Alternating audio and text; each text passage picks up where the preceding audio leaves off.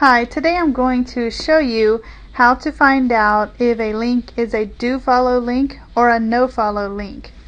Okay, so if you use Mozilla, there is an add-on for Firefox, and actually it works great.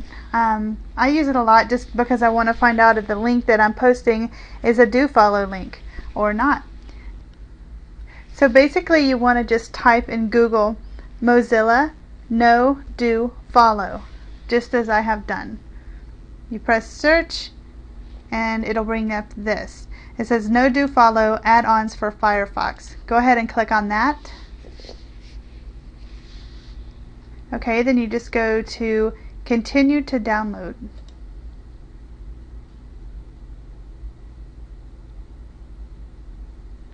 Okay, then you'll get to this page, and he definitely says if you would like to contribute, go ahead and do that, or you can just go ahead and add it to Firefox.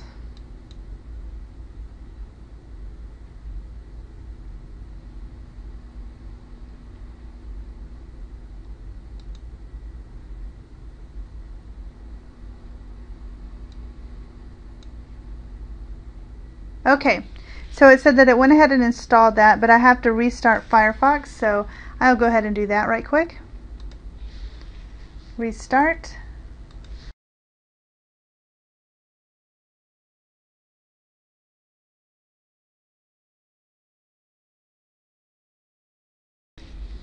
Okay, so it restarted my browser and it remembered all of my tabs, so we're back here.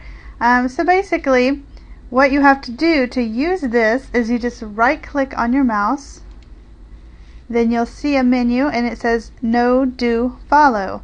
So you click that and it will show you if the links that you are looking at are follow or no follow. So like these right here, that is a do follow link.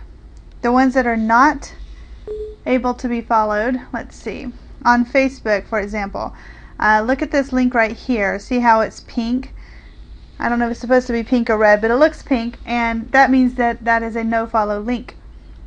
Okay, I'll go over to my blog and you can see here that when I say connect with us on Facebook, this is a no follow link. So it's just that easy. It's really easy. I put a link in my post and that is a do follow link. So if you want to go to people's blogs and see if your comment is going to be a do follow link or not, it's so easy. All you have to do is just click that. Also, I wanted to show you this. On my Google Plus profile, it looks like they're allowing do follow links right now. So that's why you see all in blue. So if you put a link to your site or something like that, it should be a do follow according to this. So, and if you want to turn this off, all you have to do, again, is just right click on your mouse. It'll bring down the menu, and then you just uncheck that no do follow, and see the highlighted parts go away. So that's an extremely easy way, just an easy way to find out if the link is a do follow link or a no follow link. So hopefully you can install this with no problems. If you have any questions, just let me know. Thanks.